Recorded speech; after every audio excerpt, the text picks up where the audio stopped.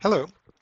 In this video, we'll take a look at using the CPP API, and we'll talk about what CPP stands for managing virtual machine offers in Azure Marketplace. In a previous video that we'll link from the description of this one, we talked about using the Partner Center Ingestion API for managing Azure application offer types, such as solution templates and managed apps. And even though Partner Center is the UI in which we manage many offer types, as we will see, the API for managing virtual machines and some other offer types is not the Partner Center API, but the CPP, Cloud Partner Portal, quote unquote, older portal API. Even though there's no UI there anymore, that API is still the same for managing virtual machines. And we'll talk about that. So another way to think about it is which API should we use? Partner Center API or CPP API? And the answer, it depends on the offer type. So what we talked about last time was API partner.microsoft.com, the ingestion API. It's for Azure application offers because it's under the Azure apps section of the docs. And the cloud partner.azure.com, the CPP API, is for VM offers and a bunch of other offer types that are less frequent. And this is the older API, but it needs to use this API version. Okay. So let's take a look at the Partner Center to understand where things fit. So in the Partner Center, when we are looking in this new UI where all the offers are, we can see some offer types of type Azure application. And when again, we saw previously how to manage those using the Partner Center Ingestion API. We see some software as a service offers, a managed service offer, and a virtual machine. Right now, we're curious about where to manage this offer. This is its ID or its name, an alias, etc. So let's open this offer and glance at it because we'll use this UI to explore the API itself. And then also, let's just take a look at this list of things that we see. And as you can see, the Azure application we discussed, for that we need to use the Partner Center API. And in this discussion, we're focusing specifically on the Azure Virtual Machine offer, which is managed through a different API today. Not to say that in the future they will not be all under Partner Center API, but that is sometime in the future. Currently, we need to use the CPP API to manage this. So where do we find the documentation about CPP API? Cloud Partner Portal API Overview is the page. And here it's talking about the migration that happened of offers from the old Cloud Partner Portal to the Partner Center. And it says that even though the migration happened, the API, the old API, will continue to function for virtual machine offer types with small changes. Okay. And we can see how to use it. So what do we need to do to use this? We again need an authentication mechanism. An authentication mechanism is basically our service principal that we create in the Azure Active Directory tenant, the same way as for Partner Center API. We're going to use the same service principal actually. We're going to then add the service principal to our Partner Center, and we're going to use it there. So this UI is actually not relevant, but I will show you where we created it. And then we're going to use the get access token. And the key point here will be again, right here, the cloud partner azure.com as the resource for this API. So let's take a look at what this means. So in our Active Directory, we created an application.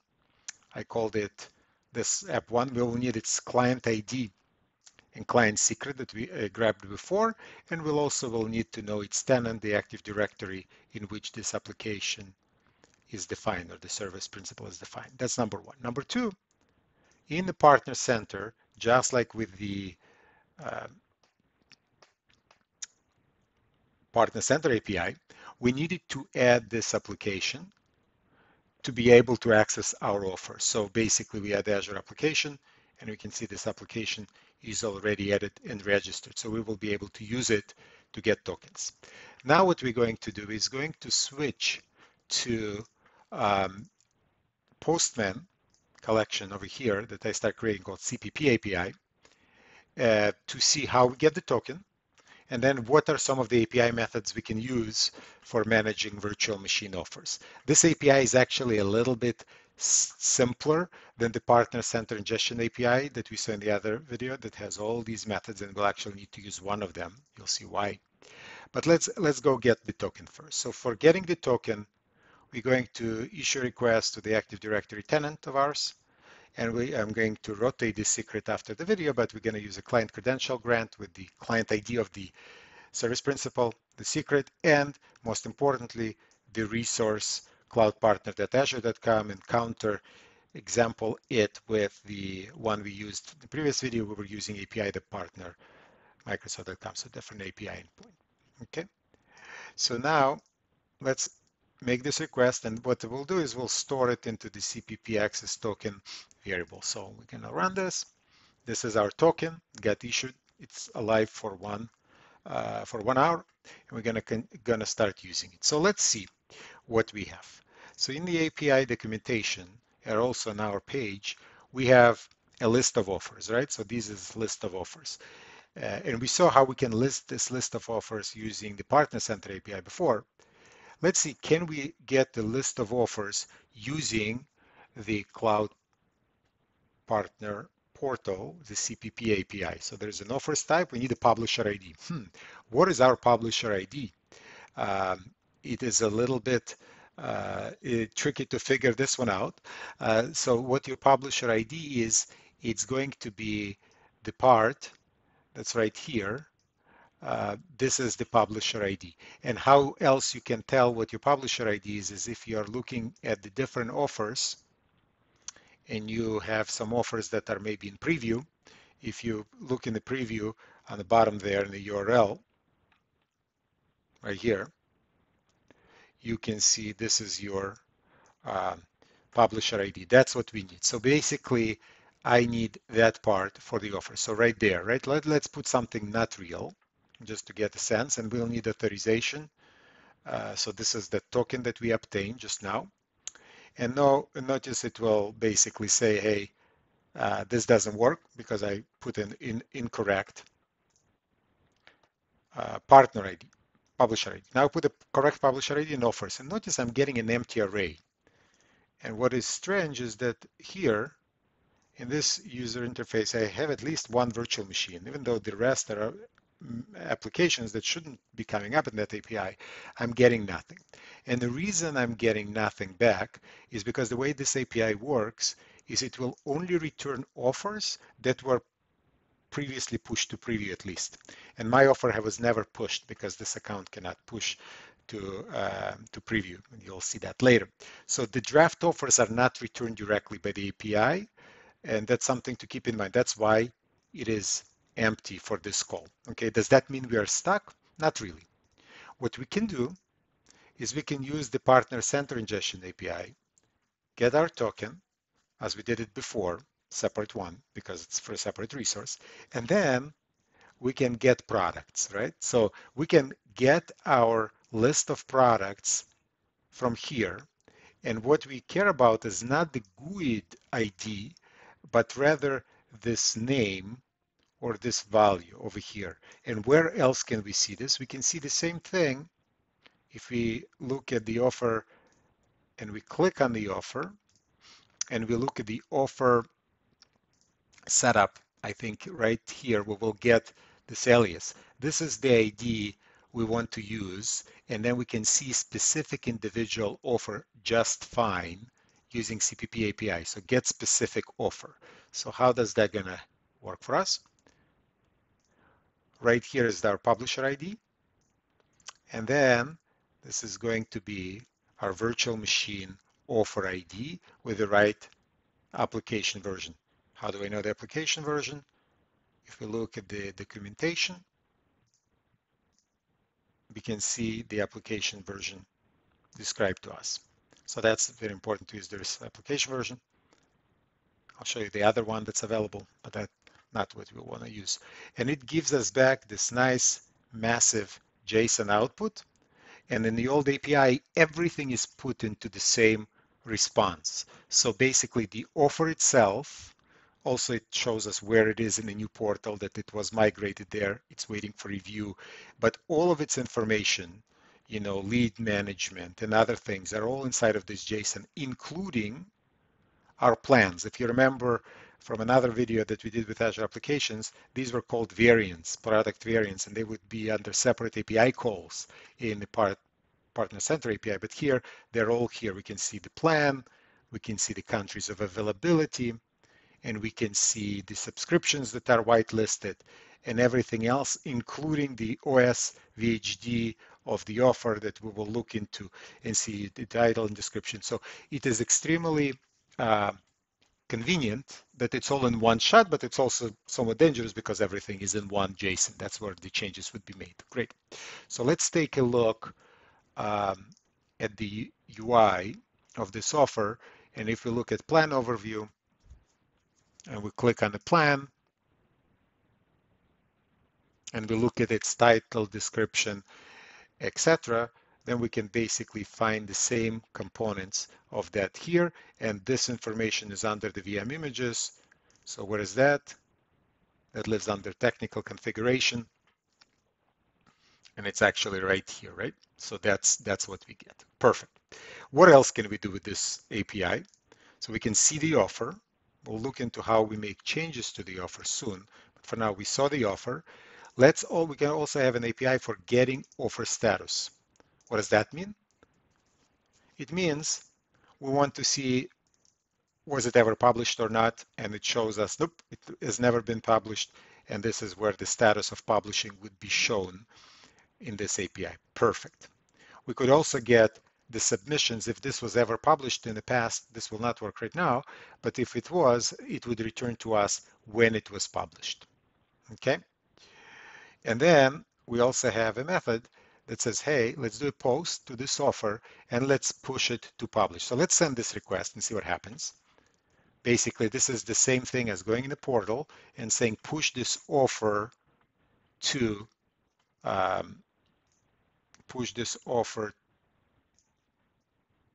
review and publish. So let's click this link and take a look. So what do we see here? We see everything, and then in my account is not verified, it's test account, and you can see I cannot press the publish button because it has this error message. Well, let's see what this validation came up with. So if we look through this validation error message, we will probably see the same error. This plan is marked stop sold before published, and we're going to have the same basically description of why this offer cannot be published because it is my account is not really publishable. Great. So that's what we got. We got a non-successful status, and inside of this, we have the error message describing that. Okay. Let's actually take a look. Your account needs to be vetted in order to publish, right? And this is basically the description, and this is the same thing we see in the portal here. Perfect. So it's good that we couldn't bypass that validation through the API. So let's see, how do we update an offer? So to update an offer, we would need to do a get against the offer, get the offer, and then take all of this JSON that we get back, okay, make some modifications to it, and do a post. So this is the same JSON. What I'm going to do here, I'm going to do two small changes. I'm going to put a 10 at the end of my VHD image to break this URL, not build valid. And I'm going to say here, summary updated, description updated. And we are going to do a post. And after we did the post and it came back, with the mirror echo output. And let's do a get again Just scroll down and see if the API made the change correctly. There's no reason to believe it didn't. Let's just double check. So we can see our change to the URL happen and our change to description happen. Moment of truth is checking how does the UI look like. So in a plan overview, we do a quick look and we see the changes, updated, and most interestingly, our configuration now says, there's an error. What is this error? Well, it's not liking that I added 10 over here because this URL became invalid. And this is what it's complaining, that this URL is now invalid. Let's go, and we can fix it now in the UI just as well as through the API. So this is how we do a retrieve an offer. We cannot retrieve draft offers, but we can get a specific draft offer, which is great. We can add or modify an offer taking the JSON, making some changes and doing a put like that. We can get an offer status. We can publish an offer, and we can cancel operation or go live for pushing it to production. One interesting thing to consider, there's some considerations in this documentation talking about API versioning and talking about concurrency control, because those are big JSON documents being posted around, so you may want to use D tags. And there is one more that I think is very interesting, is this page is long, but let's take a look. How do I update images, the graphical images that are part of the offer? So let's take a look at what I'm referring to. We have an offer listing, and we have these images right here. How do I update them? So basically what it says for the images or logos, you share them by uploading to an accessible location and then including the URI in the put request. The system will detect these and will upload them there. Same thing, what categories could be. So this documentation, even though it's still talking about Cloud Partner Portal API, is still relevant for Azure Virtual Machine offers. That's what we see.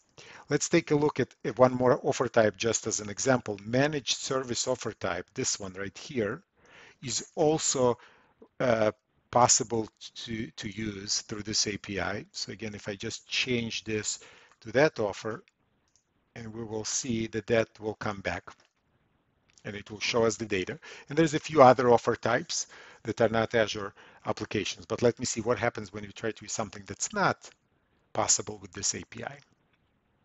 So this API takes a second. So it came back and you can see this was the managed service offer with completely different shape of configuration, etc. But this API worked. What about, can we use it to manage the Azure application itself? So let's grab Azure Application ID here and try that, and we'll see an interesting behavior. We will see it says, nope, we cannot do this because Azure Application is not supported for shimming. Basically, the intermediary, this wrapper shim around the APIs is supporting only certain offer types, and because Azure Application can be managed through the other API that we discussed last video, Partner Center API, Ingestion API, it cannot be used here. And let's see, what about the SaaS offer? Can this be used using CPP API? And we will see it also cannot be, but what can? Virtual machine, managed app, and some of the other offer types can. But this video is specifically for virtual machine, and we touched on all of it. Interestingly, as you can see, there is so much less API calls to consider with the CPP API than the Partner Center Ingestion API, because Partner Center breaks the offer into modules and different pieces, and that's why we had to go through all of that. Watch the other video to learn more. But CPP API is simple, and the conclusion of what we are saying is simply this. If we have an Azure application, we're going to use the API Partner Center. Same credentials could be used, just different resource ID, resource for scoping the token. And here we're going to have different resources for scoping the token. and that's for VM offers and a few other offer types. And just to summarize, this video was about using CPP, Cloud Partner Portal API, for managing virtual machine offers in Azure Marketplace. And if in the future Partner Center API gets improved, it will likely support virtual machines as well. But until then, CPP API is the place to manage those offers. Thank you for watching. Have a great day.